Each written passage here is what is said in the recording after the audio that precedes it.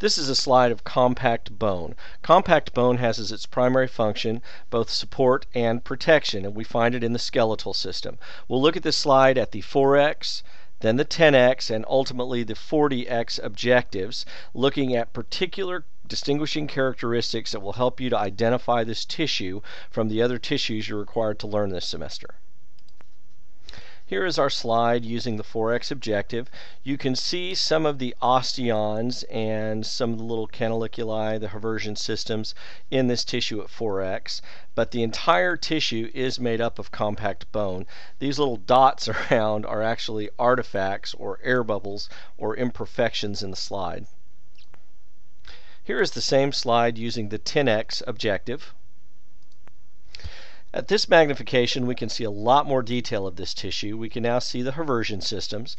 The Haversian systems are made up of concentric rings of bone tissue laid around a single Haversian canal. Inside the canal, you will find a vessel, a vein, an artery, a lymphatic vessel, usually a nerve. Then you have on these little dark slits, these are lacuna. Lacuna contain a little osteocyte, and all of the lacuna are connected to the bloodstream through these little cracks, which are actually called canaliculi, and this brings blood to the tissue. Here we see the same slide using the 40x objective. We have a lot of detail now, and we can actually see a few osteons. An osteon is an organizational unit which is tube-like in structure, and they are all centered around a Haversian or central canal. Let's look at the different parts of the osteon.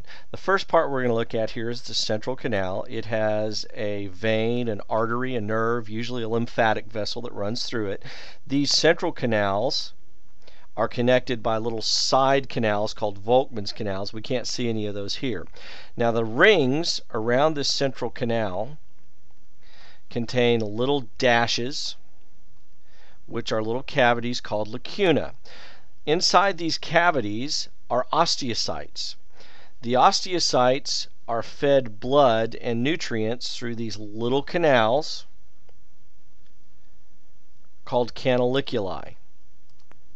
This sums up the major characteristics of compact bone.